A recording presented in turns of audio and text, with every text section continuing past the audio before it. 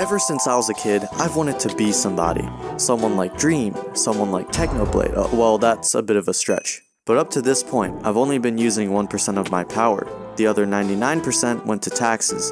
That being said, I started by ruling out the things I'm already good at. I know random trivia is one of them. I'm not ashamed to admit I've never missed a single Canon 18 upload, and alright, that's all. You might think, yo Alpha, just watch an Intel Edits video and buy a $300 drag clicker, but just like there's more to life than money, there's more to Minecraft than PvP. To become a true god, you must master everything. Collect all the Infinity Stones. So, my goal in the next few weeks is to master at least 5 skills, whether it be redstone, building, PvP, so maybe you can also learn a thing or two. Sun Tzu would say, appear weak when you are strong, and strong when you are weak. I've only practiced Bed Wars for 2 hours this week. So why pretend to be a Minecraft god when you can be one? The first skill everybody masters is Speedbridging. We'll learn that first, but it's not enough.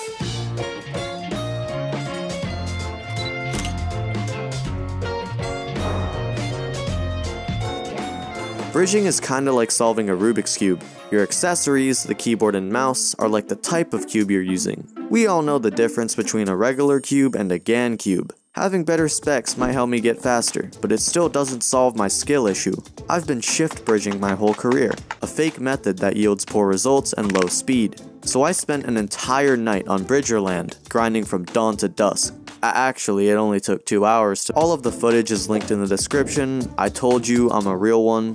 But wait, I still hadn't figured out sideways and incline bridging. The incline bridge was relatively easy. I just needed to jump every few blocks and make sure I didn't fall. But speed bridging sideways was kinda tricky. After looking up a few videos and Hypixel forums, I got it eventually by lining up my crosshair at the corner, then holding the S key at the same time. But despite all this, I was still pretty slow. But after a bit of practice, I got the hang of it. But Alpha, everybody knows how to speed bridge. That's why I'll learn God bridging even if Hypixel says no.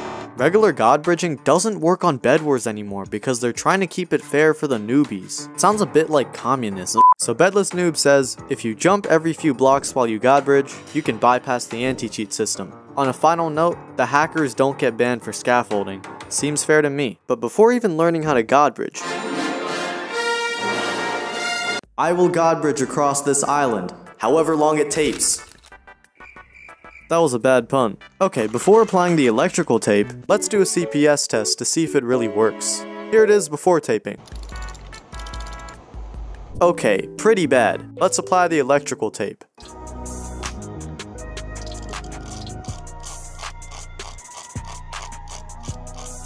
Yo, that's crazy. I'm getting like 300 CPS.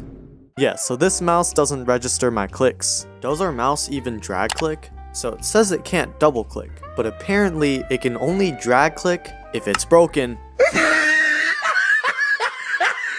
You think that this is all over, and this mouse isn't that great after all. These Reddit posts agree too, so there goes 10 minutes of my life trying to learn how to god bridge. I now have 2 options. 1, get a glorious Model D wireless. 2, break the mouse. For secret third option, use an auto clicker, which will ban me from every server. I kinda wanna go with number 3. No suspicious activity is going on here,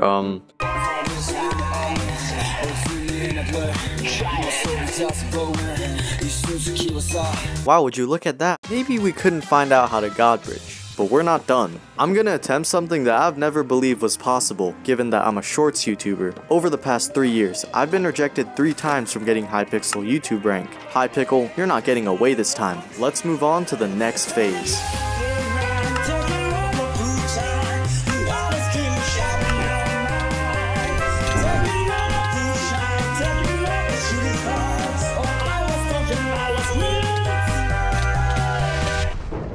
Hey, follow my Instagram, and join my Discord. We'll begin with the easier version, 1.8. In order to get better, we need to fight toxic players, which also means clicking at the rate of developing chronic carpal tunnel. Without lifting my wrist, my CPS averages 9, which isn't horrible, but it isn't spectacular either. I managed to get decently better with some practice, although my classic win streak was still about 5 games. Let's see if using this girl skin is going to distract our opponents. This is gonna be easy. I couldn't afford to lose 2/3 of my matches to pros and only win 1/3 to noobs and AFK players. He's literally just standing still. He literally just let me win, bro. This wild. By far the closest game that happened was this one. The op starts by running to the side of the map. He locks in a combo, bringing me to 0 hearts. Wait, 0 hearts? Then I fight back on my last life and suddenly gain a heart.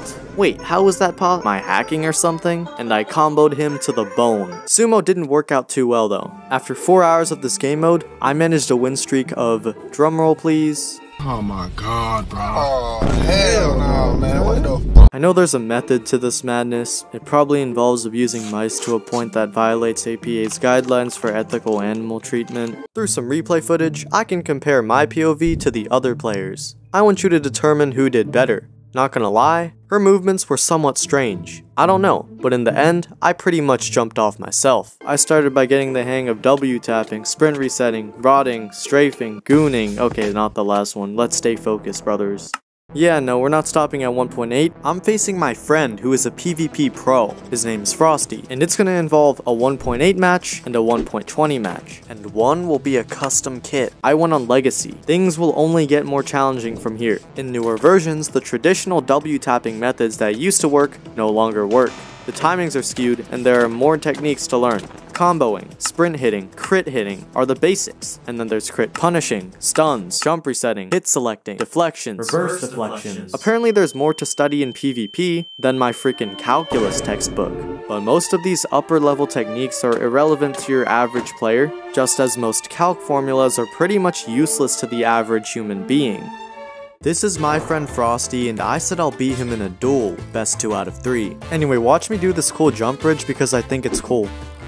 See, I may have lost at least 10 games in a row, but that's a part of my plan.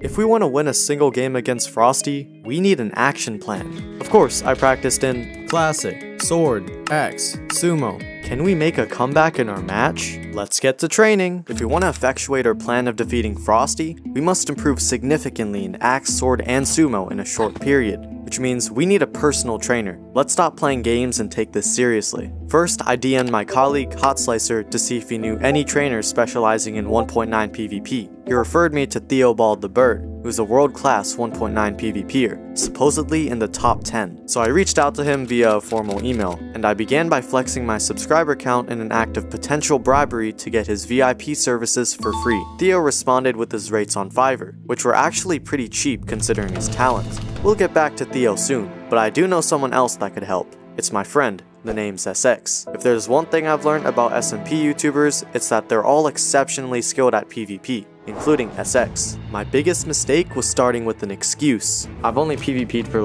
actually a few months. I tried humbling him. I'd say you're average, but I'm just below average. But he countered. You're lagging all around for me. Unfortunately, I exhausted my apples. Jeez. I died again, and again.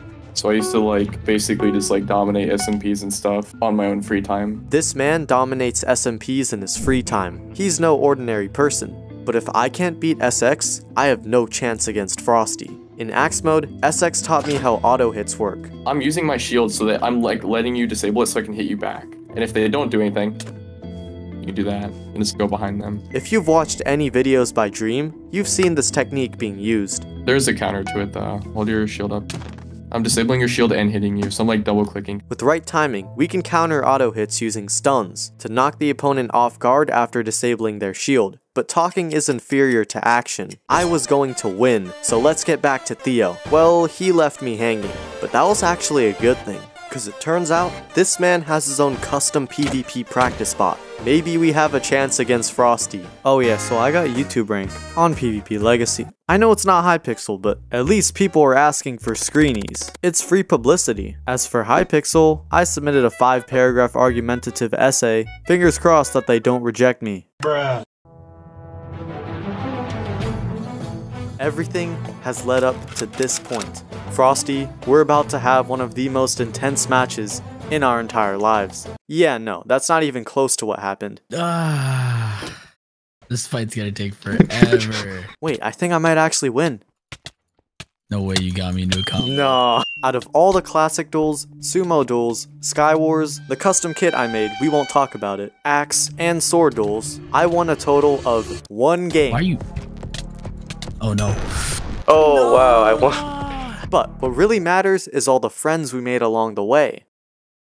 So far, we've learned speed bridging, classic duels, and in 1.21, sword and axe. These are all techniques that any skill master would master, but that's only 4 of the 5 skills that we promised to learn. There must be something that I was potentially foreshadowing earlier in the video. It's parkour. Thankfully, I already have experience from Evbo's parkour civilization. Furthermore, we can practice the parkour duel game mode. Our training will be split into 2 parts. 1. Speedrunning Kamen 18's map in record-breaking time.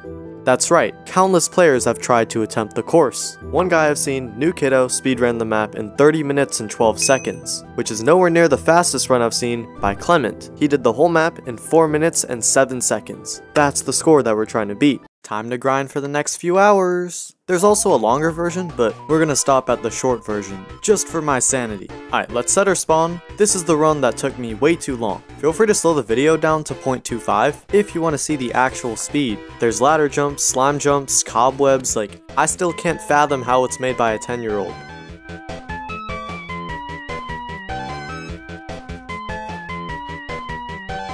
Oh my god, we're so close.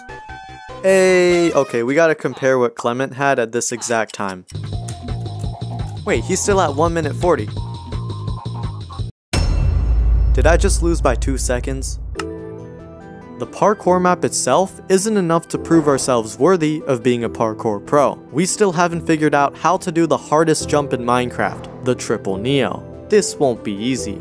But in one section, there was a triple neo cobweb jump. Of course, I did a partial jump and waited out the rest, but that's lame. I'm learning the triple neo the right way. But Alpha, you haven't even mastered the single or double neo. I think you're jumping a bit far. Lucky for us, there are tutorials. It's supposed to be quite easy once we learn the setup. Or not. But before long, we made our first ever triple neo. Oh my god, I'm actually him. And then I pulled it again and again and again. So there we go. I did everything I could in the time span I have, but there's a ton of other things I could learn. For example, the ladder MLG. Just take a look at this video of mine from 3 years ago. You must successfully do a ladder clutch, and I failed that clutch so badly, which is why I really want to do a part 2, but we're gonna need your help. 1,000 likes. I'm not begging or anything, but Hypixel, you better give me YouTube rank or I'm gonna show up at your doorstep.